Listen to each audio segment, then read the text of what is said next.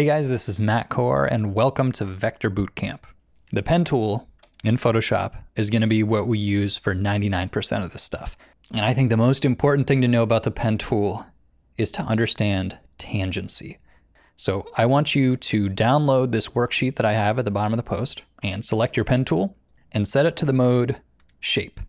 This just means it's going to have a fill or a stroke, and it's going to actually make a layer in your document. Now I'm going to set my fill to be just a real visible color here. We'll do black for a minute. I have no stroke. You can see that because it's got this little red line through the white box, and I'm on a new layer. When we look at some of these examples here, we can see there's a couple different types of curves and lines. We have hard angles and we have smooth flowing curves. Those are kind of the two ingredients we have to work with. Sometimes it'll be one curve leading into another curve. Sometimes it'll be a straight line leading into a curve. Anytime we lay down a point, we can choose. Do we want it to be angular, or do we want it to be angular and smooth, or smooth and smooth? Let's start by tracing this. I will click once to put down an anchor point. Here I'm coming to another hard edge, so I'll click once again. Very easy. Come straight across here, and then eventually it curves. So I have to think about how I want to handle this. Probably what I want to do is to click and drag, and you'll see when I do that, I get these little handles that come out. If I were to pull up or down, it would give me kind of a curved shape.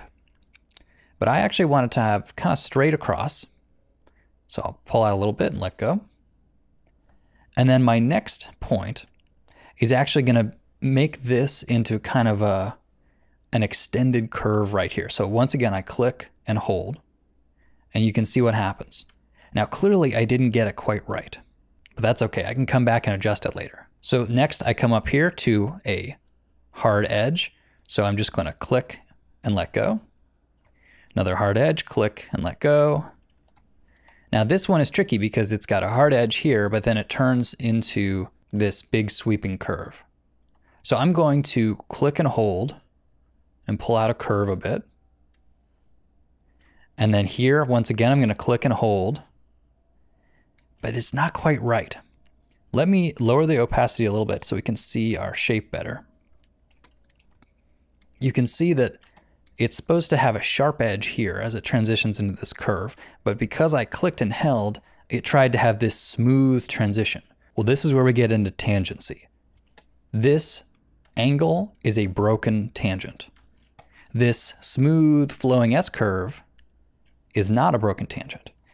If you want to retroactively break the tangent, all you do is hold down Alt, and you'll see your cursor turns into a little angle, and then you click on that handle and you pull just one of the handles. And now what I've done is I have broken that smooth transition. And so what this introduces now is we have sort of two tools. We can lay down points, or we can modify existing points. And this is where keyboard shortcuts come in handy. So you'll see here, this handle needs to be tweaked a little bit to actually make this curve kind of line up correctly.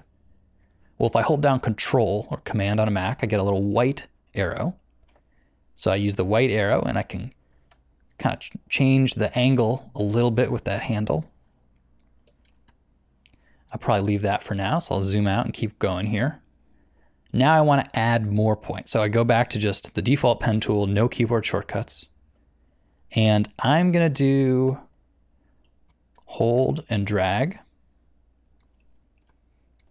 And then I'm going to just click here because I want a hard edge. But we can see it carried over that smooth tangency from the previous point. So what do you think we have to do here? Well, we have to break it.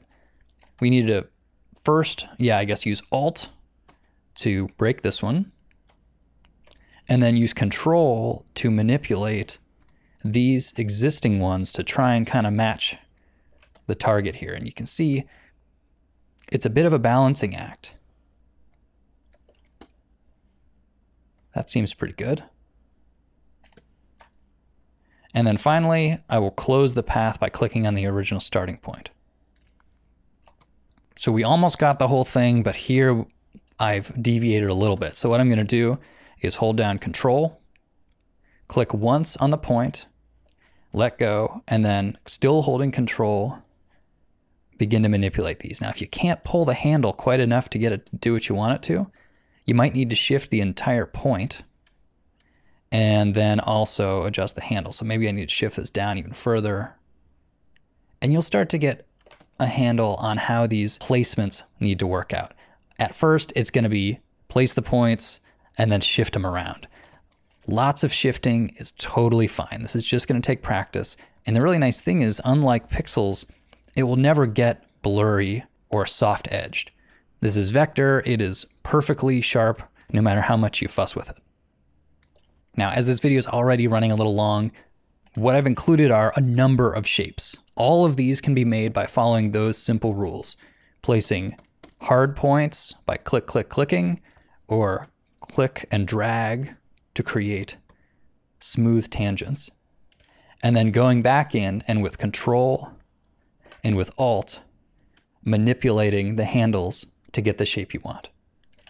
It's gonna take some time, but I encourage you to trace all of these shapes and see how close you can get.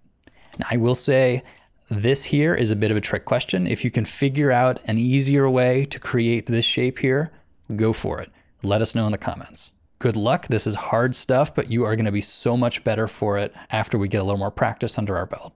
Thanks for coming to the site, guys.